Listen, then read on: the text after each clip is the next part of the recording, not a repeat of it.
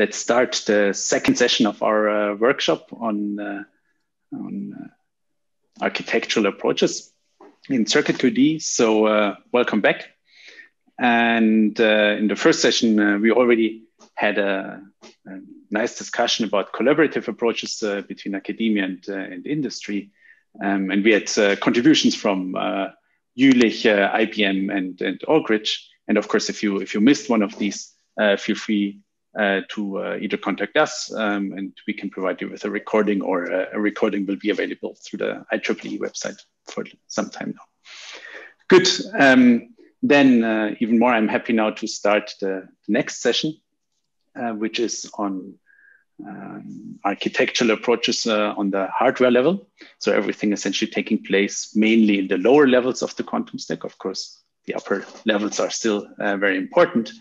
And here we will be looking forward to contributions from Irfan Siddiqui and Florent Lecoq and John Martinez.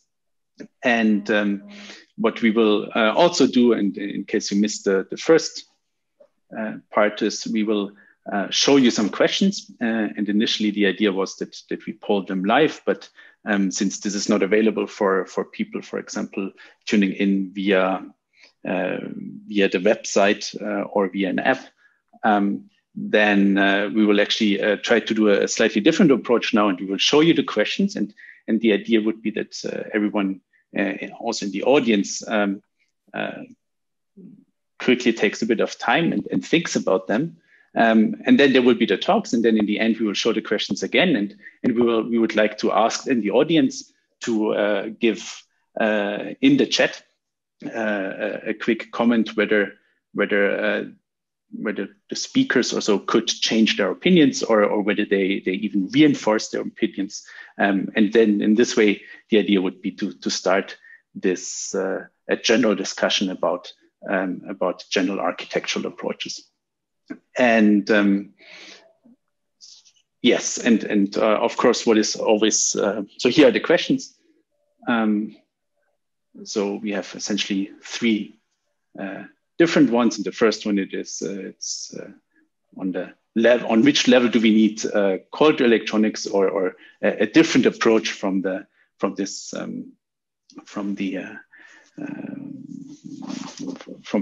coaxial approach, for example, in SFQ or cold CMOS. This can be at the 100 qubits level, where we are roughly now, maybe at the 1,000 qubit level, a million level or more, or maybe even never. And then there's different approaches to qubits, for example, static and frequency tuning qubits. And is there a sort of, what in your opinion, is there someone here which will be dominating in the future? Will this be either one of them, or may only a clever combination of both? Or will it be rather a completely different technology, or a different type of qubit? And then what are the biggest, or what is the biggest challenge going forward in terms of chip architecture and this hardware level? So is this, for example, control multiplexing or crosstalk frequency crowding? Is it a general problem that we maybe never really be able to increase the coherence times to a suitable level, or is it maybe something else? So with this, I would like to actually give the word directly to Irfan. He will share his screen then, and just while he sets this up, let me give a quick one last comment. And it's very important that you help us in making this an excited interactional workshop or a session, in terms of that you please write your questions at any time in the chat, and my co-hosts will then sort through them, and it will highlight them for me, and I will ask these questions to the speakers. But this can be questions, but it can also be comments, maybe in general. So if you have a comment on a certain something which one of the speakers said, feel free to also give a comment whether you agree or disagree. Good. So with this, I stop screen sharing now, and I will and Irfan will start his screen share. Just a few small words for him. So he's a faculty scientist at Lawrence Berkeley national labs and professor of physics at UC Berkeley. And in his research, he's doing metrology and computing problems and fundamental questions using superconducting circuits. And of course, he's a fellow of the American Physical Society, and in 2006 was awarded the APS George E. Valley Junior Prize for the development of the bifurcation amplifier. And with this, I'm looking forward to John's talk on wiring up superconducting qubits. The word is yours. Thank you, Tobias, for the kind introduction, and the ZI colleagues for organizing the session. Can everyone hear me, see me okay, see the slides? Thumbs up. Very good, standard Zoom thumbs up. So I chose a title which was not informative, but nonetheless, I thought it would be catchy, which is to wire up superconducting qubits. It's not informative because there's wires and there are wires. There are small wires and big wires. And in fact, I'm going to talk about small wires in my talk, setting it up for additional speakers. And what I mean by this cryptic comment is, if we look at a modern chip architect chipset, this is a Z370 chipset from Intel, there's a lot of stuff going on in this. And it's quite humbling, actually, to look at all the technology that goes into setting up a modern information processing system. And it has small wires and big wires. So at the level of small wires, one starts off with a switch.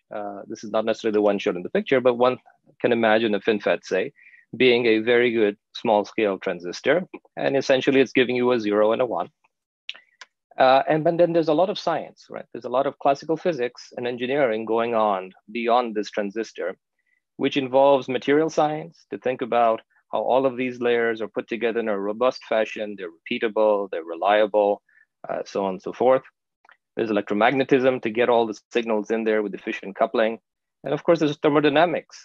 These are, of course, dissipative devices, and they can heat up on very small scales. And if you get all of that right, one can then think about, well, do I functionalize the logic that I have into processors and memory and so on and so forth? And if you start then thinking about, well, what does quantum change in this stack? I think the stark fact is it changes everything, right? One starts with a very different type of switch. In fact, it's a switch that can be both 0 and 1 at the same time, as we know. So it's a very different set of physics and physical laws that govern it. Moreover, the secret sauce is, in fact, getting these little qubits or switches to entangle, right? So that you get a computational space which is much more powerful. And I think the point of perhaps this talk and the other ones in the session is that scaling entanglement, which roughly speaking is the correlation between bits, is hard.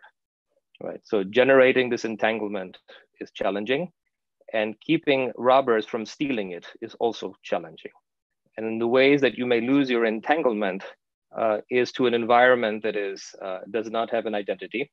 So it may go into a bath in which you don't recover this information, but you may also have robbers in plain sight, right? You may have wires, other qubits, so on and so forth, that can also take away your entanglement. And this starts to get to be a very challenging problem as you increase the number of qubit count. And I put crosstalk in parentheses because this word has different meanings for different communities. And I will give you some examples of at least what I was implying by crosstalk at the level of a chip and a cryo package. So the take-home message is quantum is fundamentally different at all levels. So there's a lot of re-engineering and that has to be thought about. So this is not the Z370 chipset, but let's say these are the typical parts of some type of superconducting system, starting off with room temperature controls on the very left, going to some type of cryogenic vessel in the middle, which has all sorts of discrete filters, some that are becoming on chip, some that are still modularized, going yet to amplifiers, say, towards the right, finally to some type of cryo package. And then in the very deep heart of this is your quantum processor. So I am going to restrict myself just to this little cylinder here, right, in this talk, and talk about crosstalk and scaling issues in that little element. Whereas I think the scaling issues and crosstalk and other types of multiplexing issues in the other elements of this stack will be discussed by others in this session. So here are the pieces of the talk as I put them together. To start, one should have some reliable coherent device so that you have enough qubits and reliably can put these qubits together so you can start to separate materials issues or performance issues in your qubit from the design.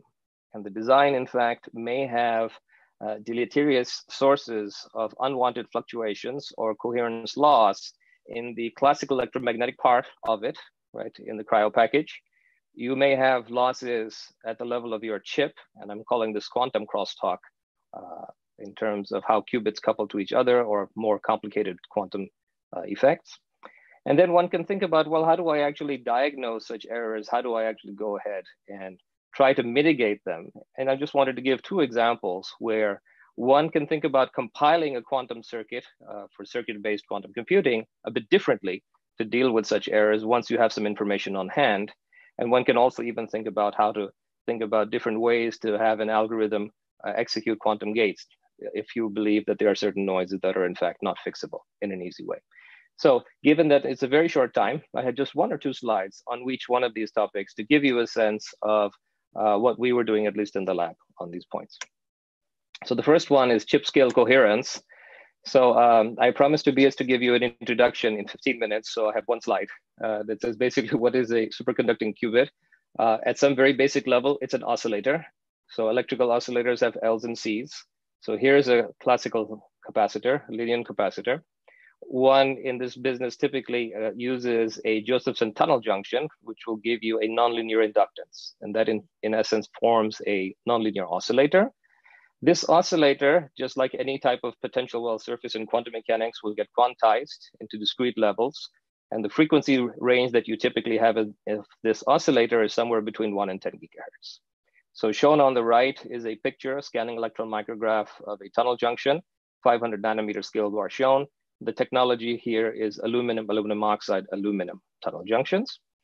And I wanted to give you a sense of the lifetimes that one has in these structures, just to sort of put some of these numbers that we see in context. I tried this log scale, so that hopefully there's not a lot of controversy about them. So in particular, you imagine that this LC oscillator by itself, if it had no resistance, the Q would be infinite. But of course, life is not like that. There is some effective resistor that's there. And this resistor in the form of materials defects or spurious modes on your chip or radiation, etc., will limit the coherence of this device or limit the quality factor. Some interesting numbers. If you take a tunnel junction as your primitive qubit, just one junction, put it in the most isolated environment that you can think of, a 3D physical cavity, you can measure typically of order of millisecond lifetime. So that gives you a sense of what are the fundamental limitations in this type of Josephson junction technology. If you take a cavity, after all the session was cavity QED, if you take the cavity part, take a superconducting cavity that we are commonly able to access now, clean the surfaces and what have you, you get a lifetime of about a second, okay, in that. So these are very long lifetimes and much longer than the times that you hear for T1 and T2, say, of your superconducting qubits, telling us that when you start to engineer functionality into the device, when you start to wire it up, then there are losses of coherence that can occur. And those are some of the things that I'm going to talk about. To give you a sense of whether these are big numbers or large numbers, one has to compare them for how long it takes you to do the quantum equivalent of a flop, right? So if you want to do a single qubit rotation, that can be very fast, 1 to 10 nanoseconds. We thank our patrons in this session for enabling these things. If you have 2 qubit operations, that takes a bit longer to generate entanglement. And just to give you a ballpark figure of what a very fast gate would be, somewhere between 10 and 100 nanoseconds. Again, if you have something faster or slower, great. I just wanted to give a sense of the scale of the problem. So in terms of moving from 1 qubit to many qubits to wafers full of qubits, one encounters all sorts of other fluctuations. And again, in the spirit of trying to disentangle what is really a problem with design versus a problem of materials. So we are typically building 6-inch wafers of these qubits.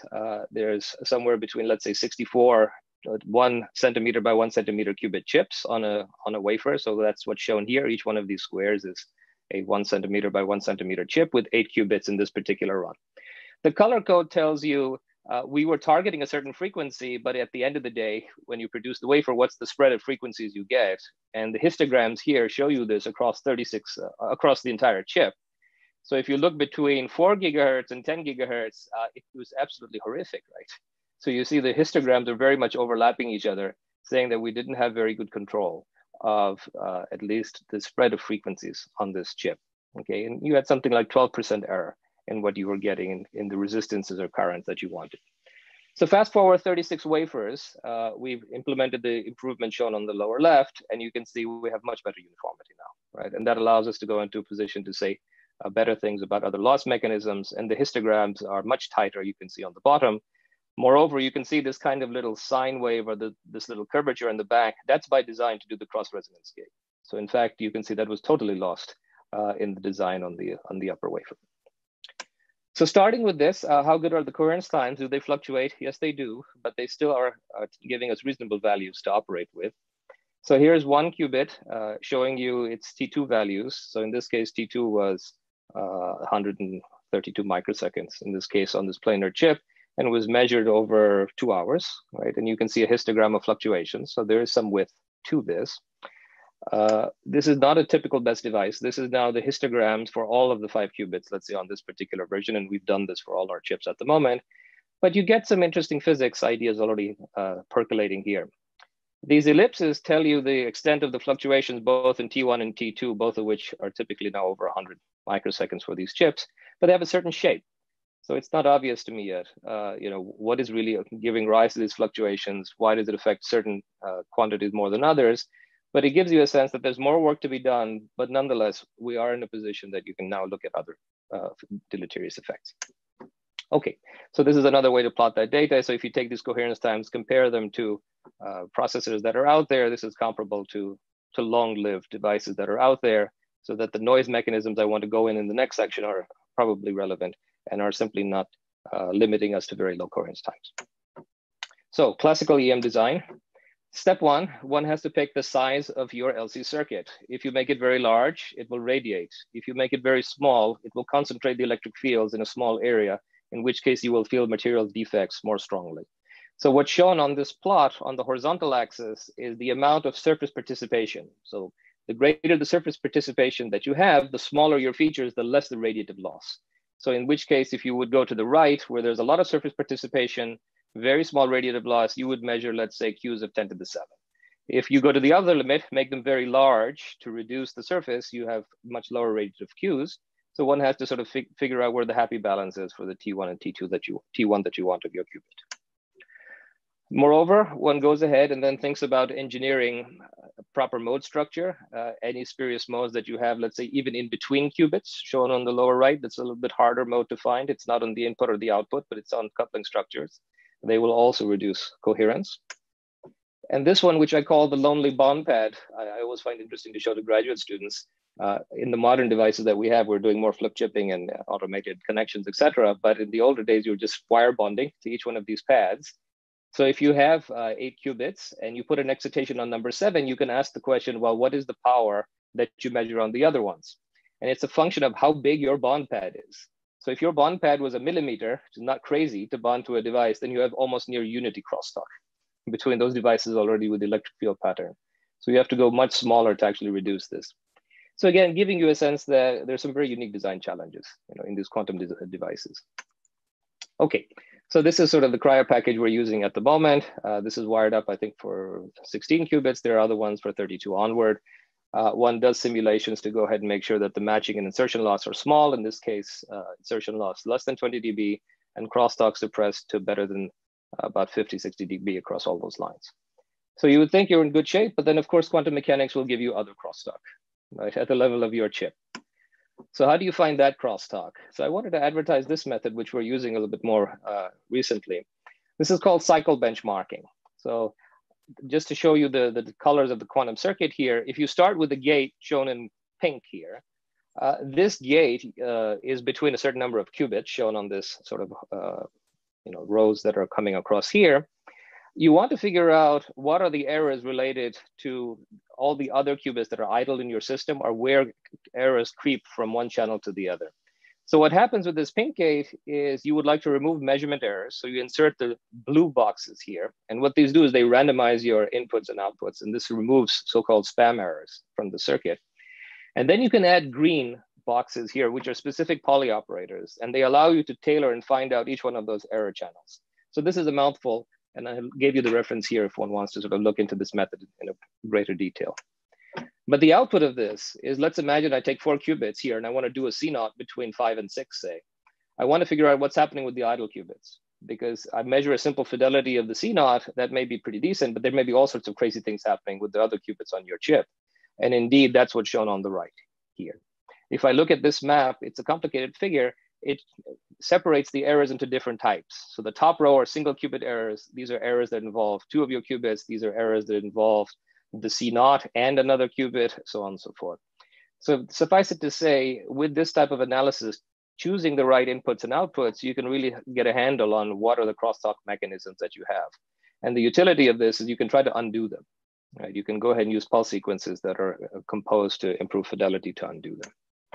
Okay, so can you take this idea, in fact, and encompass it and put it in your algorithm altogether? You can. So let me show you this one slide example of this. Let's imagine that you would want a certain target state here on the left, shown in gray. So this is on the surface of the block sphere. It's a pure quantum state. However, the difficulty that you have is that you have some coherent errors. So they cause, let's say, a rotation of this state. And this rotation is random. However, it's a coherent error. So when you add them all up in a circuit, they are very, very harmful to you. So the idea is, well, what if I actually go ahead and put some random rotation shown on this plot here in these dashed boxes? If I put in these random rotations and average over them, I actually tailor that noise, which is a coherent error, into a stochastic one. Okay, and that's what's implemented here on the right. The black is the exact target state that you want. The blue is any given output state that you would get. The orange dots are, if I do this process, let's say 12 times, I will get 12 different values. If I average them together, I get the orange vector. So what you do is you trade this motion on the surface of the block sphere, which is a coherent error, for something which is well aligned with your target state, but of shorter length. And there are ways to recalibrate that length. So you can do this noise tailoring to improve the depth of the circuits that you can run, shown here. So these are 4-qubit circuits where I run a certain number of C0 gates going from 2 to, let's say, 15. And you can see this randomized compiling, so to speak. These orange ones have lower probability of incorrect solution. And in fact, I don't need to average over very many instances to make this work. So finally, how does one perhaps even use some of these crosstalk effects to your advantage? We ran recently an experiment with Q-TRITS 3-level systems to go ahead and simulate information scrambling. Okay, so in this process, one tries to permute quantum information from one element to another. So this was the natural way you would think of a gate for doing that. It's a sum gate that moves I to I plus j. It's a horrible gate because it requires tons of gate operations. So in the end, what we did is we used the always on ZZ interaction as a way to actually compile the gate itself. And in fact, there is a field which is emerging of flow K gate simulations or flow K gate synthesis, where you can use some of these interactions to put together these gates. So anyway, that was a very fast introduction to some of the issues that we're observing, some of the techniques. And what we're moving forward with at the moment is to explore these issues in 4 different platforms that are there to complete a co-design cycle where we go from application to prototype. And that really is the function of the new center that we've started under the auspices of the National Quantum Initiative. So I'll stop here, hopefully leaving some time for questions. Thank you. Perfect, thanks a lot. So I think we have maybe time for one quick question, and then we can continue. Actually, I would have a question. So concerning your the plot where you reduced the frequency spread of your qubits, which sort of extended, I think, over roughly 1 gigahertz with your improvements. So what is sort of is there sort of a target where you would like to get, I think, or what is realistic to get to in terms of this frequency spreading? That's right. So the target depends on what type, in this particular case, what type of gate architecture that you want to implement. So we were looking at something which was very strict. Let's imagine you had fixed frequency gates only. So there you have to really target something that was of order of percent, say, to do of order of 50 or 100 qubits, right? And we hit this percent level accuracy for that. It's more reduced, of course, if you would like to have tunable qubits and so on and so forth. So this was for that stringent target. Getting to 1% or so is a pretty decent number for doing lots of things. And this is not the limit. What we are limited now by is sort of the angle fluctuations of lithography. So we can improve on that also. We just didn't need to do that at the moment. I understand. And so if you want to really have a truly scalable one, you probably want to minimize the overlap between different qubits at different locations. so then, but then it's then there's probably at some point there's less of a. You actually get more by engineering your cryo packaging in that respect, that you reduce crosstalk or so, and less from the qubit from this qubit frequency design, or is it? That's right. So there's a nested set of problems, Okay. right? So we're only fixing them to the level that you're limited by. Of course, makes sense. Good. Another question on this slide. While we're here, key improvements. What do you mean by ultrasonically assisted development? So this stack of resist has the copolymer MMA on top with the Caesar resist on the top. So they have different developers that are there. So we tune using ultrasonic grids, the amount of power and directionality of what we're doing in the development of that resist stack.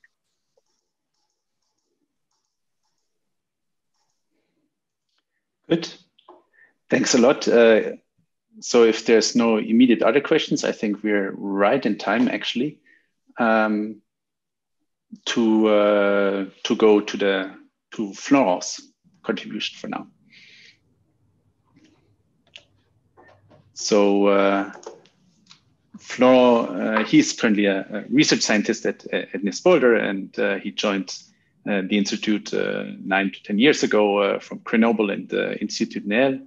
And so they're developing on tools for quantum measurement and information science, and for example, parametric gates, parametric amplifiers, or optomechanical and microwave to optical interconnects. And I think that's something we will hear now, or we'll hear about now in his hardware for efficient measurement and massive signal delivery in superconducting quantum processors. So I'm looking forward to your contribution and talk. Thanks, Tobias. Can everybody hear me and see the slides? I can. Okay, great. Thank you. Well, hi, everyone.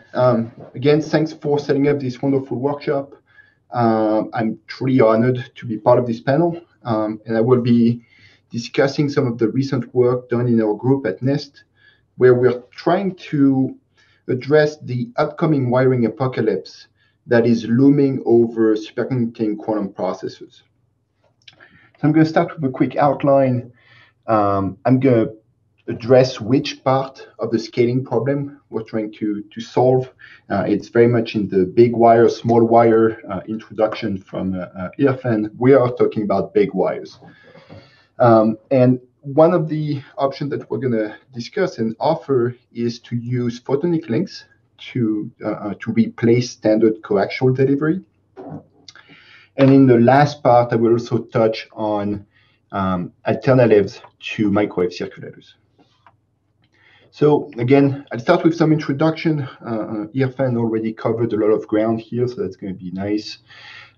These are the 5 DiVincenzo criteria for a universal quantum computer. And here I'm showing a typical, so a somewhat old chip from the UCSB Google group from the time where it was still possible to point at the individual constituent. And here you have 5 transmods in a row. Each one of them is a 2-level system with a resonance frequency in the 4 to 8 gigahertz range, more or less. And that allows us to check off the first criteria, which is initialization. We simply cool it down to dilution for each temperature at around 10 millikelvin. H bar omega becomes much, much larger than KBT, and they are initialized in their ground state.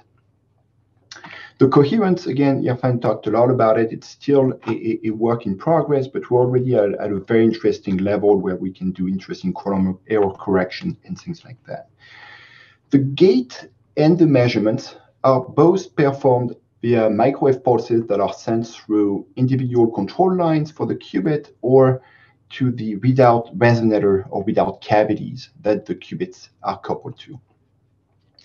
And it's actually the delivery of these microwave pulses in the context of cryogenic operation that's going to raise the question of scalability that we're trying to discuss here. So thanks to lithographic capability, scalability has always been presented as a given for superconducting circuits. It comes with its own sets of challenges, like the previous speaker explained, but we can already build a fairly large network of them. Now, the signal delivery for the control and the readout of these devices is taking the form of coaxial lines, and it's starting to take significant real estate in the dilution fridge, and even more importantly, have a large heat load from room temperature down to the colder stage. And a recent estimation with typical coax and typical fridge have shown that maybe at about 1,000 qubit, we're gonna run out of cooling power. And that's pretty far from the number of qubit we will realistically need for like a real useful universal quantum computer. And so one of the questions we're going to try to discuss here is how do we bridge these 3 orders of magnitude when it comes to wiring up this system? So there's a few options. One somewhat trivial in essence is to make bigger fridges, trivial in essence, but not in terms of engineering. It's a massive undertaking. That's part of the IBM roadmap for the next decade. Another option is to try to distribute the entanglement over multiple fridges. That can take the form of a quantum coherent microwave to optical converter, or even the form of a cold waveguide that connects 2 different fridges. In short, these kind of quantum interconnects between fridges could have massive rewards, but they are incredibly challenging to make them work at large scale. Somewhat simpler of an idea is to just try to put more qubit per fridge. For that, you can try to reduce the size of the coax and increase the density, and you're going to win some factors there. You can also address questions like CMOS or SFQ coprocessors at 4 Kelvin. And eventually, once you put all these things together, you may get a few orders of magnitude. But it's going to be a very big undertaking in terms of engineering to put all these things together. And so that brings us to the first part of that talk, where I'm going to present like an alternative approach that we've thought of here at NEST, where the idea is to replace a attenuated coaxial line type of delivery with a photonic link, which is a very typical and mature technology from RF photonics at room temperature, where you use laser light on which you encode microwave signals, carry it to a remote location, and reconstruct the microwave signal at your destination. And here we're going to apply it to cryogenic operation, so that the remote location is at 10 millikelvin. It's really motivated by the idea of using optical fibers to wire up a cryostat, because these fibers can be cheap and small, which is good, but more importantly, they have terahertz of bandwidth and very low thermal conductivity. And so the question I'm going to try to address here in the next few talks, few slides, is, does it work at all? Like, bringing light into close proximity of your quantum circuit has always been something that the community has been scared of. Photon break superconductivity and therefore coherence. And so do we have any light leakage? As well as the question of what is the heat load? So if it's too much of a heat load, is it going to scale? Like, how can we get to this kind of million qubit type of number?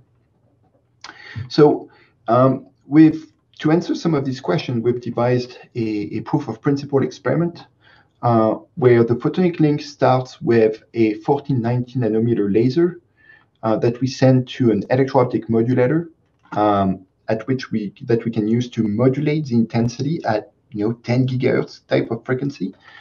And we carry that modulated light down an optical fiber to a indium gallium arsenide photodiode that reconstruct with full vector control the original microwave signal. That kind of technology, we've shown that it works as well cold as it would at room temperature. But we recently put it through the real stress test of driving a quantum device. So 3D transmon here, so a transmon embedded into a 3D aluminum cavity. There's one antenna that pokes into the cavity field, And that allows us to either drive the qubit if we drive around 5 gigahertz, or the cavity if you drive around 11 gigahertz. And I'm going to start by wiring that photodiode to the cavity driveline. And I can generate microwave with it, send them to the cavity, and I can resolve a qubit state-dependent phase shift by homodyning the output signal.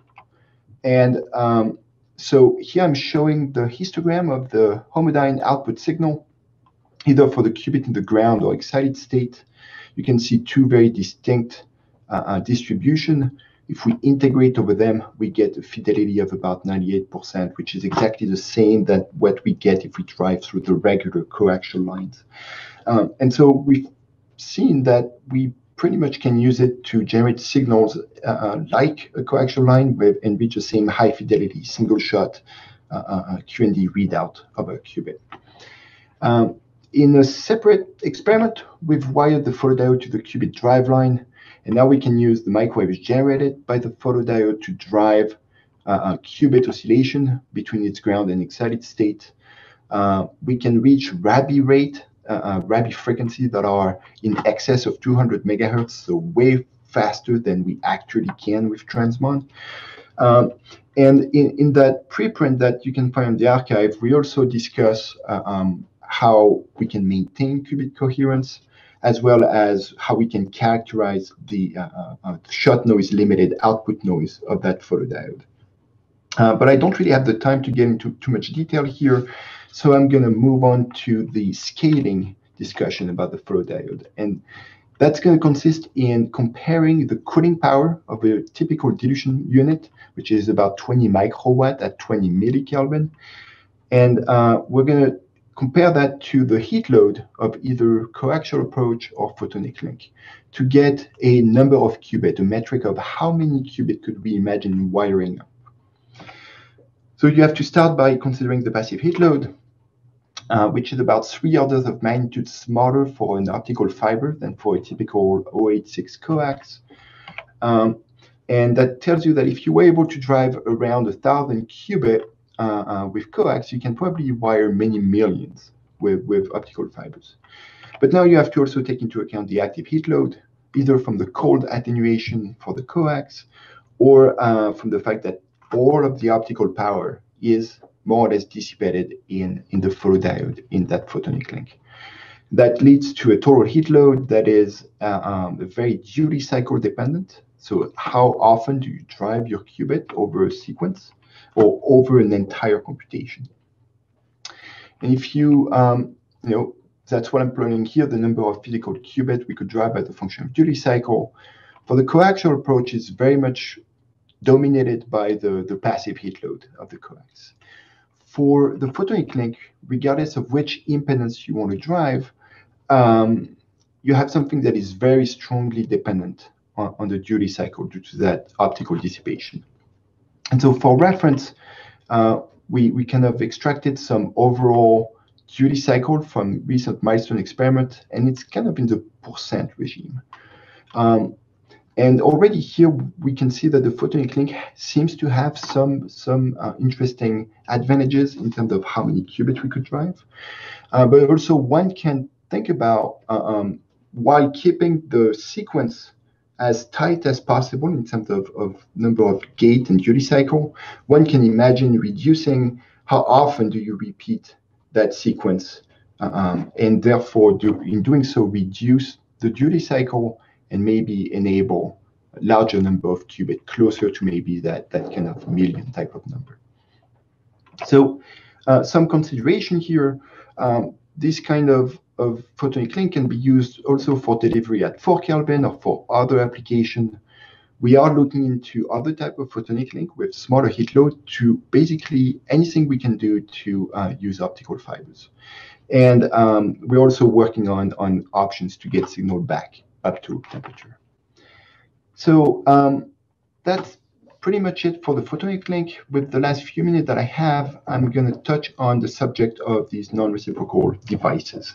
So if I go back to kind of one of my first slides and zoom in on what that readout box is here. The idea is distinguishing that phase shift, which corresponds in a 2 distribution in IQ space. And because we're limited to driving with a few photons, we need a very low noise measurement chain. And that typically what a measurement chain looks like. At its core, you have a parametric amplifier, which are the lowest noise amplifier that quantum mechanics allows. However, even though they've allowed a lot of progress in the field, these things work in reflection. Therefore, you need a bunch of circulators to control the signal flow toward the output and protect your device from amplified noise. And these circulators are becoming somewhat of an issue. Indeed, they are pretty lossy, so they reduce your measurement efficiency. You lose some of your signal before you hit your amplifier. They use large magnetic fields, which are not compatible with the quantum devices themselves. And they're also rather big, SMA type size. And in this PR picture from IBM, you can see they start taking, again, a significant part of the real estate available at low temperature. So the question in the last few minutes is, can we integrate directionality within directly the quantum circuits? And so one of the very attractive alternatives is to use traveling wave amplifiers, which have been developed in the Irfan's group over the past few years. They have large gain over a massive bandwidth with large dynamic range. The noise temperature are still being worked on and showing good progress. They still use somewhat high pump power and have sometimes a little bit of residual reverse gain, which so far seems to have hindered the ability to measure a qubit without the use of any sort of magnetic isolation. And so here at NIST, we've taken a slightly different approach that starts from understanding how a circulator works. So that's a typical circulator with 3 ports that forms an interferometer for your microwave signal. And placed in a big magnetic field, you get a non-reciprocal phase shift, which breaks reciprocity and allows traveling signal to go from the input to the output, but not from the input to the third port. And what we're going to do here is mimic that kind of behavior, but with loops of parametric interaction. So you can imagine something like that with splitters and mixers that could reproduce these kind of actions. And we're going to do that with superconducting resonators and parametric frequency conversion. So that led us to develop what we call the field programmable Josephson amplifier. I'm showing a diagram here. It's all you need to know is it has 3 resonances, A, B, and C, that all depend on the flux through the same squid. And that allows us to have all-to-all tunable parametric coupling between these modes. And we can, in fact, in situ decide what kind of behavior that device is going to have based on how we pump it. If I do nothing, you have full reflection on the output and input, so it's kind of an open or a short circuit. If I use one pump, I can either program it to be a frequency converter between input and output, or a phase-sensitive or insensitive amplifier between any pairs of these 3 modes. What's more interesting is when you get to pumping it with 3 pumps, you can break reciprocity and make it behave like a circulator or an isolator, or even a directional phase-insensitive amplifier, where you have forward gain and reverse isolation without the use of magnetic fields. And if you had a force pump, you can trade off the isolation for phase sensitivity, which allows you to even further reduce your noise temperature. So recently, we've used that force mode of operation to do the efficient measurement of a qubit without the use of a circulator, where we have signal in the forward direction with phase-sensitive gain, but no amplified noise ever make it back to the qubit, therefore maintaining its coherence. And so despite not having the same bandwidth nor dynamic range than a traveling wave amplifier, we have the ability to have ultra-low noise, and it's fully integrable on chip. So looking forward, this kind of amplifiers, we want either to use them to basically make quantum feedback a real resource for quantum computing, And we're foreseeing the ability to transform the conventional readout cavities into tunable couplers or non-reciprocal amplifiers that we can in situ make an open circuit to protect the qubit from a pure side effect or measurement-induced dephasing, and then switch to, for example, a forward gain to do a high fidelity measurement. So with that, I'm out of time. Thanks for your attention, and I am happy to take questions. Great. So thanks a lot for this this nice talk. I think we have time for maybe one or two very quick questions. So maybe from Tony, is the performance of the FPGA sensitive to asymmetry in discrete Joseph junctions? I mean, it's not really. That asymmetry will slightly move where your frequency are at zero flux, but you can always tune to the right DC flux to get back to the kind of frequency you want, and it doesn't affect any of the pumps. So it's not really a sensitive device to the asymmetry of the squid. Okay, thank you. This seems to answer the question. Then another one. You said the 1,000 qubit limit before, showing these three types of improvements. And when you're using these improvements, e.g. the fridges linked in a network, so where would you see the limit after these improvements? Okay, so going to smaller coax, you can get maybe a factor of 3 or 4. At some point, there's diminishing return in making smaller coax in terms of heat load. Connecting fridges, through this kind of waveguide, you can imagine like an easy factor of 2, maybe 4, maybe 10. It's really getting tricky to 10 fridges connected through this kind of waveguide is a monstrosity. Once you make bigger fridges, you can probably, that I'm going to have a hard time answering that question. What is the kind of cooling power we can expect from fridges in 10 years? Factors, yes, maybe an order of magnitude. I'm not sure we're going to get the 3 orders of magnitude we need. And so once you put all these things together, you might get closer to tens of thousands, hundreds of thousands, and maybe, who knows, maybe 1 million. It just seems like a lot of things have to work at the same time to get there. And so that looks like a big engineering challenge. Mm-hmm.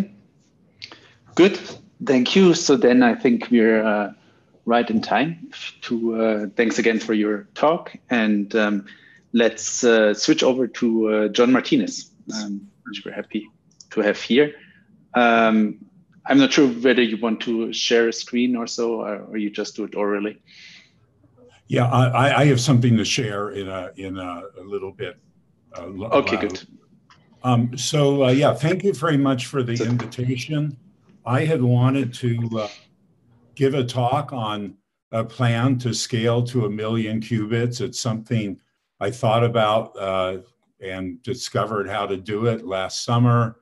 And of course, Google's been talking about it. I actually had written a paper on this recently, but unfortunately, I'm not able to talk about the basic ideas behind this. So, in terms of, giving a talk today, I didn't know quite what to do. So what I decided to do instead was just to kind of talk about answering the questions that were given us, and I'll summarize them. And I think it covers a lot of the basic points and some of the ideas that we have in a way that I can talk about. So I'm hoping that'll be okay. For the first question you have, what's the limits of coax wiring, which has been talked about. If you look at what we did for quantum supremacy, I think you can scale that up to a few hundred or maybe 1,000 if you redesign your refrigerator. And obviously beyond that, there's a clear problem. What I would say people haven't talked about is, in the end, getting the coax to work was actually an issue of reliability. And first, the coax we were using, it was just failing all the time. So you have to do that. to give you a magnitude of the issue, it's 200 coax or quantum supremacy, maybe 2,000 cold mechanical joints to get the experiment to work. We have enough cryostats in the lab that we have maybe 10,000 mechanical joints at low temperature. And given those numbers, it's really quite surprising that you can get coax to work on these big systems, as long as you're careful about it. As you said, obviously, that's not very scalable. What has been talked about with other people, and something I've thought about, of course, is to use a printed circuit board technology, more particularly Flex, to solve your problems. And I've been working on that for 3 or 4 years right now. It's probably one of the most challenging engineering projects of my career. And, but, we're able to find solutions. So, I think Flex is going to work well. I unfortunately can't talk much about it, but I think people should not be saying that there's any, roadblocks at 1,000 qubits from wiring, because, Flex's printed circuit boards, coaxial wiring is kind of like soldering wires of building electronics in the 1940s and 50s. And since then, printed circuit boards are the way to go. It's the way to go. It's clear you can do something good there. It's hard though, okay? The second question was the question about static or tunable qubits. What's the future? What are we gonna do? My basic answer to that is I really don't care as long as I have good system performance, okay? And it's a system engineering optimization problem. You have to do that. Now, I know that the common physics way to solve this is to say, let's make our best single qubit that we can, and then try and figuring out how to get them to work together. The approach that I took the last 10 years or so was to say, okay, let's do a overall system zero engineering approach. Let's say we make a 2-qubit gate that's 10 nanoseconds, which we do now, instead of 100 or 200 nanoseconds. Then we need 10 times less coherence to make something good. And that was kind of the approach that we got to get the Sycamore. Of course, the coherence times of those systems is about 20 microseconds. We have to push it up. We think we can do that. I would say the important thing in building a system, it turns out, is building something where you can turn off the interaction, okay? It's because when you have the on interactions, they're going to degrade your single and 2-qubit gates in a way that's very complicated. And when you scale, it's not working right. And that was something that was really great in the Sycamore architecture. We had more wires to do the controllable coupling, but when you looked at that, we could really turn things off. We could tune it up well, and that gives you a lot of things. So the real answer to this is, it's good to have fast gates. You need large on and off ratios. And, in the end, it's a complicated systems engineering trade-off. Then in the end, you don't know about until you test a big system, okay? And that's what people are doing, so that's great. The third question we were asked is, what's the hardest item moving forward?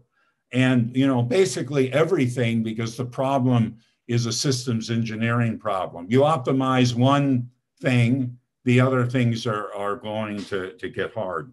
I would say one of the things that we figured out in the Sycamore chip was how to get rid of crosstalk to a significant degree so that we felt you can scale. And that was, Irfan mentioned that. That was really good because it's very hard to predict and understand that. And that way that we're built with basically connecting all your ground planes works really well. And I'm going to say that right now it's a very nice, because it's a good time for the field, because we can evaluate things by looking at performance. And the basic thing that happens is when you build a big system, you can degrade in performance. And if you don't understand all your physics well and engineered and gotten the physics right, especially crosstalk, you're going to degrade. So, for example, 2-qubit fidelity, we have to both do it, isolated and simultaneous, all the qubit gates running at the same time to know if one is interacting with the other. And we have good ways to test this, okay? And the quantum supremacy was an experiment that enabled us to test the system performance. And the good news was that when we ran the whole qubit, the errors were more or less what we expected from single and 2-qubit errors, so that's good. But it's a well-designed system. It's not natural that you necessarily get that. There's a bunch of different ways. People are running algorithms. People are talking about quantum volume. All these different algorithms, all these different ways of benchmarking the system is good. And it's kind of an exciting time where people can do that really well. And you can see how well your systems work. But you have to build them and test them and fix your problems, of course. So kind of in summary here, I think it's a great time for the field that we're building system and we can test these ideas. I'm confident that we can scale up quite well using existing ideas. Well, we just have to do it and see what the problems are. It's just a matter of doing it. I just want to summarize and end to just say that it's hard to get good fidelity in large systems. And, it's not just an engineering problem, it's a really hard physics problem too, because there's a lot of things that can go wrong that can mess up your system. And we have to improve the fidelity of superconducting qubits, and there are ways people are thinking about doing that. We have to work on connectivity. For the surface code to do error correction, you need to connect to the 4 nearest neighbors in a square grid. And connecting to more qubits is trickier. More things go wrong. And when people have to measure and understand that, of course, scaling, things can go wrong when you have more qubits. And, I mentioned, again, the gate times are important. Faster is better. It's faster for its own sake. And also, you don't have to push against coherence time so much. With all that said, I think it's an exciting time for the field, and a lot of interesting things will be happening in the next few years and a decade. Okay, thank you.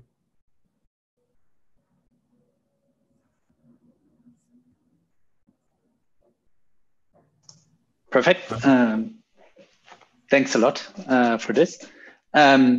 So maybe let's see. I see there are some questions. So, for example, by Gaia. So, are you not worried about too many different ways to benchmark systems as these get larger and more complex? And does it not make progress and performance difficult to assess across different approaches? What are? That's always a problem. Although if you automate your benchmarking, in case it takes time to write the code, you can just try all the things, and things will work fine. We think the quantum supremacy way to benchmark a machine is quite good, and that works very well up to 30 or 40 qubits. There are other ways to benchmark it. I think right now, having a large number of ways to benchmark a machine is interesting, because then you can see if they give you the same answers and which one works well and which ones are good. I think over time, it will compress down to the most useful ones. But I'm willing to say, let's do the experiments and see what makes sense. In the end, if it's just writing code, you should be able to automate all these things and get a lot of information about the system. Okay, thank you. I hope this answers the question. We have another question. For example, could you comment on the timeline that you see for these engineering challenges related to scalability, and also how does it map to other material systems, for example, solid state qubits or solid state, for example? Yeah, it all depends on the different technologies, what the timelines were. And, when I was at Google, I had an idea on how to proceed and how the timeline is. I'm really not able to talk about that anymore, unfortunately. But I would say, you know, there's a natural progression of building bigger and bigger systems. And when you build a bigger system, then you have to fully test it to make sure nothing new went wrong. The nice thing about the quantum supremacy experiment is that scaling up from 9 qubits to, you know, 53 and a square grid was a big step. And we managed to solve a lot of the engineering problems so that it basically worked well out of the box. You know, that took what, 6 years, okay, but we were able to do that. And you know, things work well. So we feel that scaling to the next steps are nothing horrible is going to go wrong. You know, okay, you have to test it. So yeah, you know, again, Google's talking about 1 million qubits. You can think about some logarithmic scale of how that would be over time. And, you know, you have to see. In the manner, you have to get it to work. So that's the hard part. Good. Thank you again. Then we also had another question.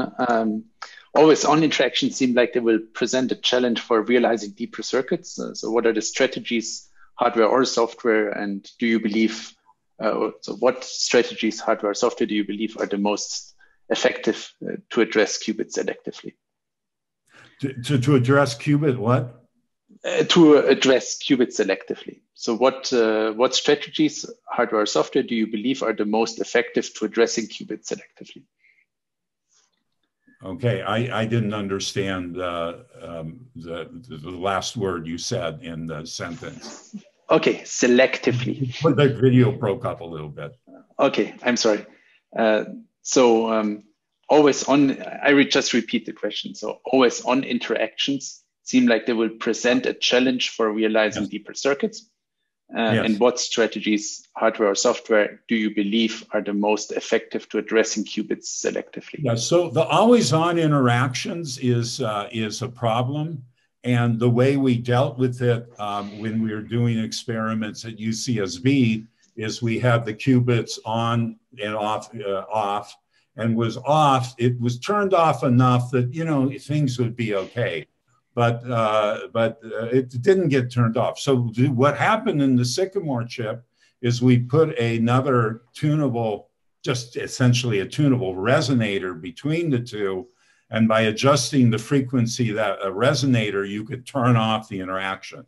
So turning on and off the 2-qubit interaction really made things a lot easier to operate the device and get it to work properly and tune it up. So that was a pretty important invention. And we've been working on that for many years in various forms, and that's great. It requires more wires and requires you to operate tunable qubits, but it really is quite effective for building a system, okay? Because having, you know, a tunable interaction, boy, it's really, really nice. Now, if people have always on interactions and can get gates to work well, that's fine. But the problem is, you know, maybe you have 2 qubits and it works okay, but once you have 4 nearest neighbors, it gets a lot harder to get well. And we're anxious to see if people can get that to work well. It's hard. And okay. It's more hard, you know, theoretically, but mostly it's hard practically to hit the parameters and get everything to work. So it's an interesting option, but we'll see. I understand. Good, thank you. So I would have a very quick, specific follow-up question to this, and then I would actually think we maybe open up the discussion to everyone. I think that's just in time. Just a follow-up question. So even if you have a tunable interaction which you can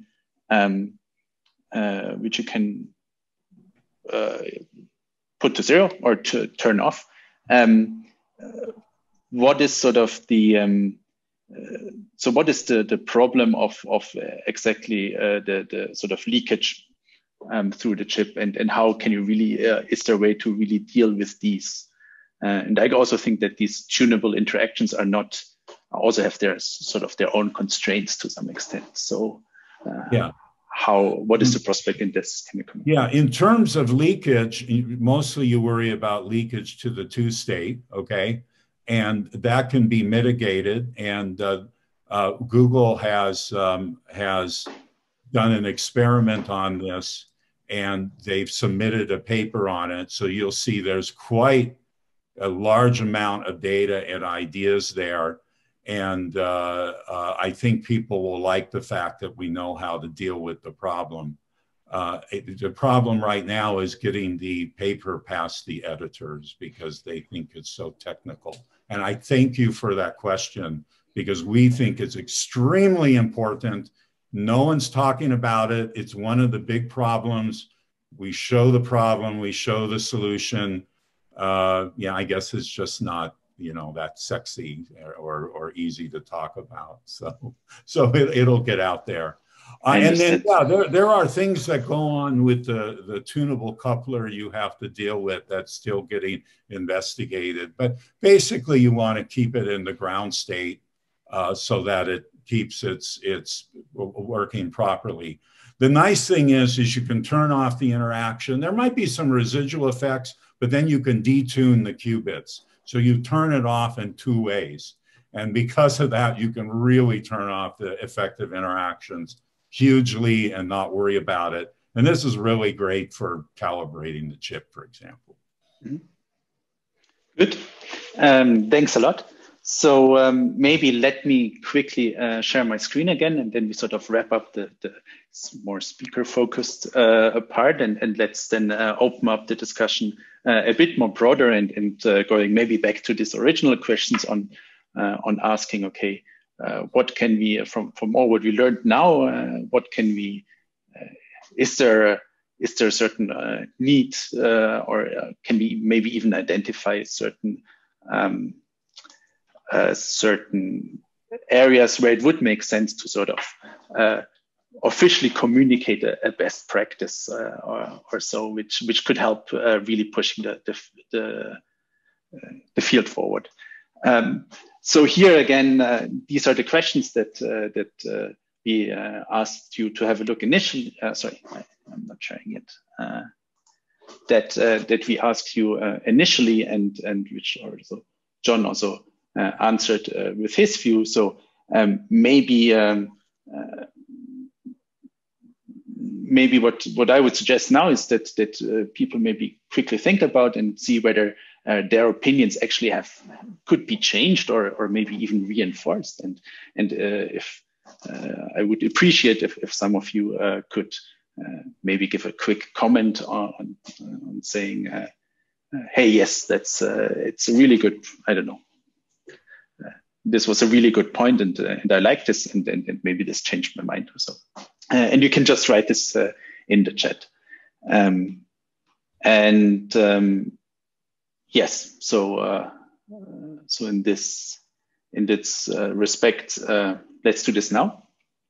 I will then in a minute open up the discussion and maybe start asking questions to all the speakers.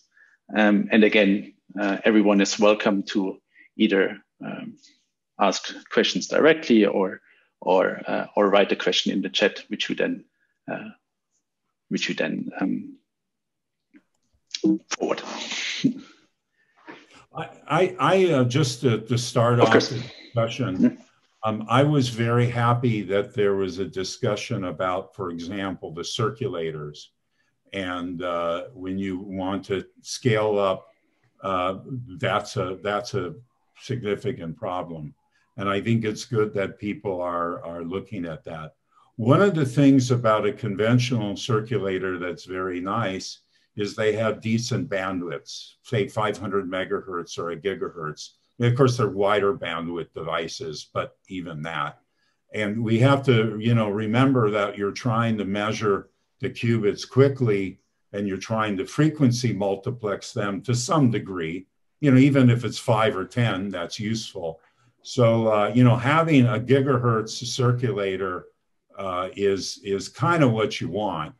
And it's great that people are looking at active circulators and the like, but unless you have bandwidth of order that. And of course, the saturation power, as the speaker mentioned, is important. So that's a really important technology to figure out, and I hope people would do that. The parametric amplifiers are pretty good, but it turns out we use 4 Kelvin HEMPs to further amplify, and they consume a lot of power. If you talk about buying a lot of HEMPs, and that's something else that would be good, is to work on even the 3 Kelvin, 4 Kelvin amplifier stage. Mm-hmm. Thank you. Florian, do you want to, since you mentioned this, I think, do you want to comment on that? Yeah, absolutely. So definitely, I was trying, at least in my presentation, to really put in contrast the benefits of the massive bandwidth and dynamic range with some of the other benefits that you can have from these kind of parametric active circulators. And yes, bandwidth is definitely necessary for quantum computing application. You're going to want to move away from the tens of megahertz that we have to hundreds of megahertz, if not a gigahertz, to be able to, multiplex at least at some level, like John said. And all of these things are being investigated right now. Like the current type of device we've shown, that I've shown in my talk, we can realistically get to 100 megahertz, maybe a couple hundred megahertz of bandwidth. The gigahertz is going to take some rethinking exactly of how we're going to do this, and I can, imagine some clever combination of traveling wave and multi-tone parametric interaction that could get us to this kind of bandwidth, as well as filter synthesis and engineering to get kind of the closer to this kind of gigahertz response. And then these kind of devices have higher bandwidth at lower gain. They are typically gain bandwidth constrained, so the more gain you want, the less bandwidth you have, which is usually taken care of by having some sort of post amp, typically a HEMT amplifier that do consume a lot of power. There are options to follow, these kind of narrow band amplifiers by traveling wave amplifiers, or combining different stage of parametric amplifier that could get us to some amount of gain. And there are work that's being done in using electro-optic modulator to bring signal back up to room temperature. This kind of, again, up conversion to optical frequency. It's still very much in its infancy, so I don't know how much of a technological breakthrough it's going to be, but that's kind of the stuff that are being looked at to try to address the heat load of HEMT's 4 million qubit. Okay, thank you. I'm not sure, Irfan, do you have a comment on that? Sure. I agree with both what Florent and John was saying, of course, that these are, as you scale up, getting all these signals out in an efficient manner is quite challenging. I think I want to dovetail on what Florent just said, this idea that maybe you can upconvert the signal or have other kinds of encodings or what have you. I think it's important, at least from my point of view, when I think about building quantum devices, to sort of settle that. What's the actual signal you want to measure? Because noise is a signal just like your signal. So if you want to measure a certain bandwidth of quantum signal, if your amplifier or circulator or other system is not matched to that, you will either be losing signal or you'll be adding too much noise. So if you want actually good performance, it's good to know what the spectral content is, what you'd like to amplify. And I think as people are thinking about different ways to modulate that or compress that or modularize that, that will also dictate a bit, what your amplification chain will look like. Okay, thank you. So maybe if we actually do stay at this sort of higher levels on how to get signals out and in of the cryostat, I would have a few questions. So maybe let's go one step back, and at what so we identified a few problems now. So there's still a room for improvement sort of on HEMTs and also circulators, which might be integrated and are magnetic free or active circulators. The question is, it's sort of if you would gauge on what level or how much time does it still take until we are maybe at the level where we can say, okay, this is really a good solution for maybe even several architectures like stack-Hillig or flux tunable qubits, or maybe even for one qubit. So how much longer is it that one could define maybe a best practice on how to wire up your cryostat to get the optimal performance out? Or can you just generally comment on that? Are we actually maybe at the level at this level already? And what could be a good message to this? Maybe let's start with John again, just to make the round. Well, I think if you look at the pictures of the Google experiments or the IBM experiments, you see kind of how people are doing coaxial systems. And these work very well for systems up to, let's say, 50 or 100. You can deal with that. And given that we're going to be prototyping systems for like forever, on that level, because you learn a lot about system performance at 20 to 50 to 100. There's a good technology set for doing that right now. And then, in my view, it's if you want to scale to more than that, you have to use circuit boards, as we all know, from regular technology. And then it's just a matter of doing that. Now we're doing it to some extent on our chip mounts right now. And then we just have to get more and more sophisticated with how you build the chip mounts and, integrate more wiring or filtering into our circuit boards. And that's what people will be figuring out in the future. I kind of saw a pathway there. So I think it can be done, but you have to test it. Of course. Thank you, Irfan. Yeah, I agree with that, saying that there's some intermediate prototype size of system, and I think all of the implementations are similar, plus or minus, small differences. But I think to the point of whether one wants to do physical science to explore a certain set of phenomena that can be seen at 30, 100, 200 qubits is one question.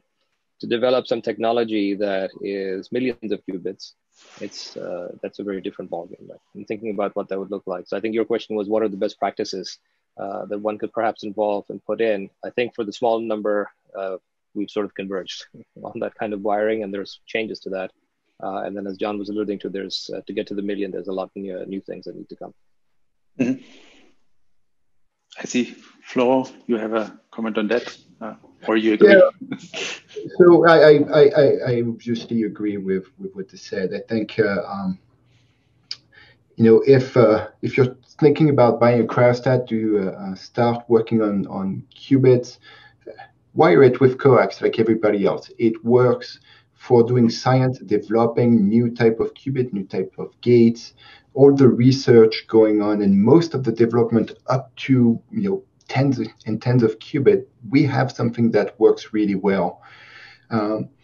Everything else is a science and a research project in itself, whether it's the interconnects or the amplifiers or even the design of some of these large chips. And you don't want to first order tackle all these problems at once. One thing at a time is good. And if you want to work on amplifiers, stay with coax for now. And we'll see when we get there to millions of qubits, but we're not quite there yet. So I think, as they mentioned, we have a pretty robust architecture today, even including transmons, whether they're fixed frequency or flux tunable. Like the transmon is here to stay for quite a while. I don't know if that's going to be the qubit in use in 50 years, but for now it's there and will help, will be part of the core of the architecture for the next decade or so. Mm-hmm. So yeah, thank you. So maybe we can actually, this might be related essentially to this, but essentially going forward, and it's of course also something which is of interest to us. And relates to essentially the first question, and I think John answered this already. So currently the approach is that you have room temperature, control electronics, and then you bring the signals down. Of course, there's these other like SFQ or called CMOS, and maybe I just wanted to hear the comment from Florent and Irfan at which level you think this could be interesting, and maybe what is the or how long will sort of this flexibility of room temperature electronics still last, and when do we really need to define the field well enough that it's actually worth it to start thinking about more integrated solutions. And maybe this also goes a bit to this also is related a bit to a different question, and maybe we start with Florent, where someone asked whether concerning this optical approach, whether this essentially not only shifts the challenge just to a different regime, but is it really something which is really scalable to more? Okay, it's a pretty big question. The easy question is the one that was asked in the chat, whether the optical approach is just shifting the challenge into a different regime or a different field. And the answer is yes, to some extent, as always. It seems to me that the current experiment that we ran, the performance of the components are very common in the field of air photonics. There's a lot of stuff that has been figured out. I mean, a lot of the telecommunication work like that. There's a lot of the challenges have been addressed. And when applied to cryogenic temperature, it seems to really follow everything we would expect in terms of output noise and heat load and everything. So I'm not too worried, other than obviously the heat load is something that needs to be addressed carefully in order for that approach to work. Now, when it comes to other approach like cold CMOS or SFQ, I mean, it's obviously something that are incredible avenues of research. I'm not going to be the best person to make prediction on how fast they're going to work and how well they're going to work. But they are likely to become interesting engineering development and approach for these large-scale quantum computers. But yeah, that's pretty much all I can say. Yeah, thank you. Irfan? Yeah, looking at a few words on that.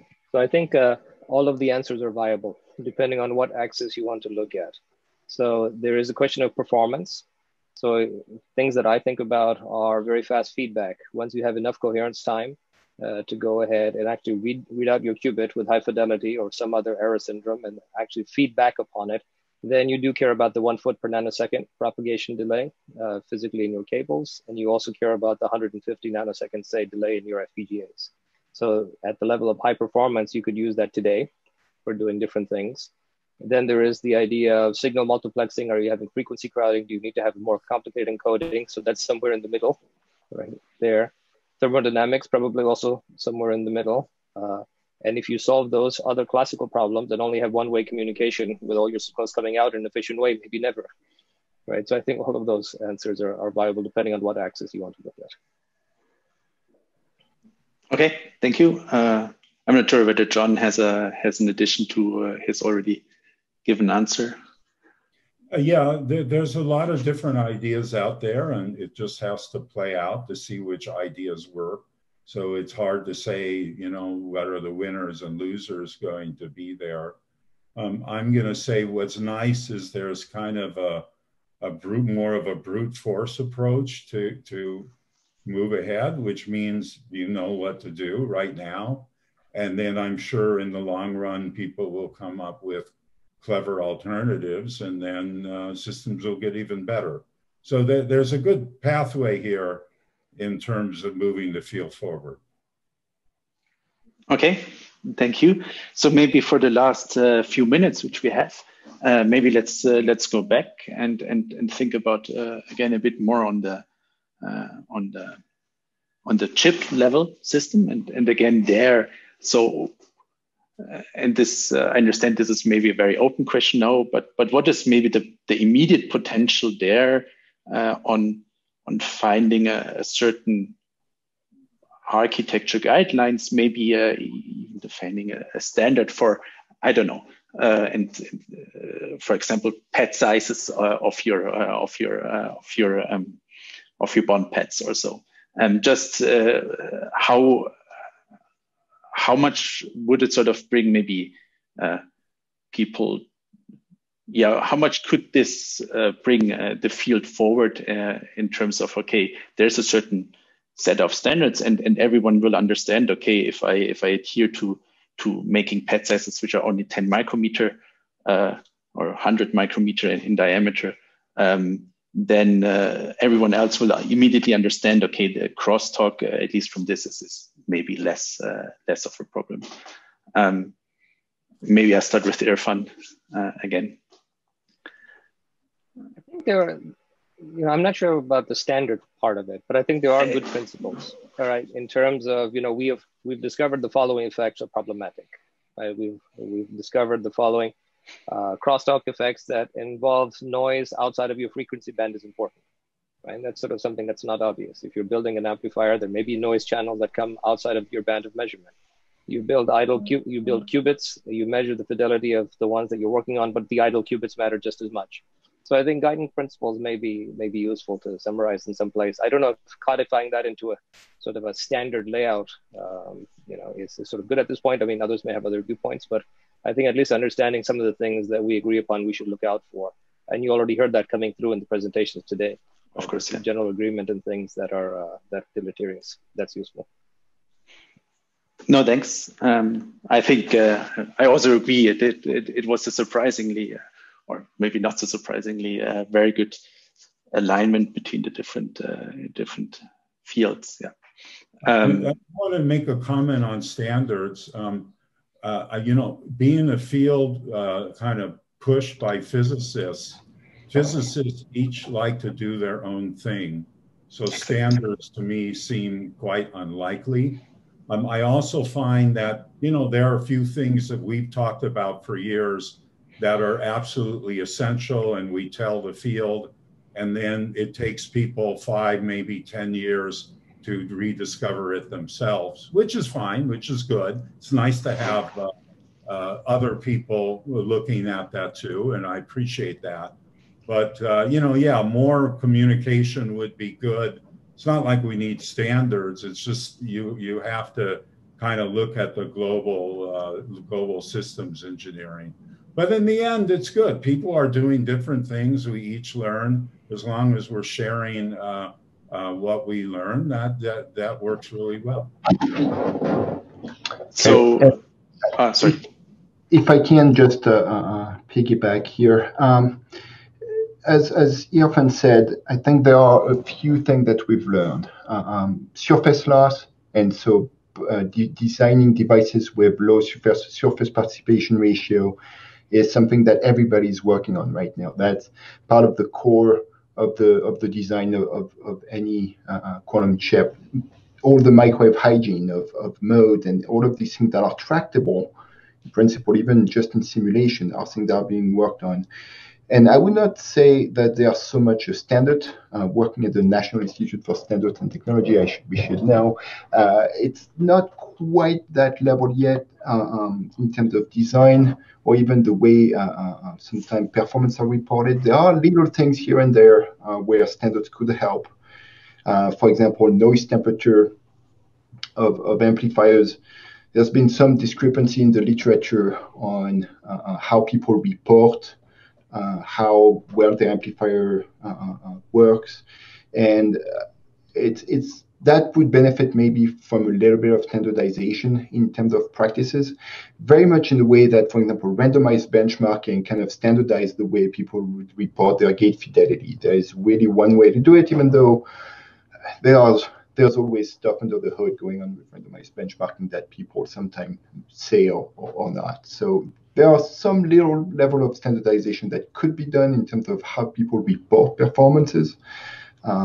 But in terms of design, it's mostly what we've learned, the common sense thing that we've learned as a community. Mm-hmm. Can I add one more comment, Tobias? Of course. Yeah, so I wasn't sure exactly where you were going to go with the standards question, but one thing I think that would be tremendously beneficial, from my point of view, is to have platform-independent benchmarks of quantum performance.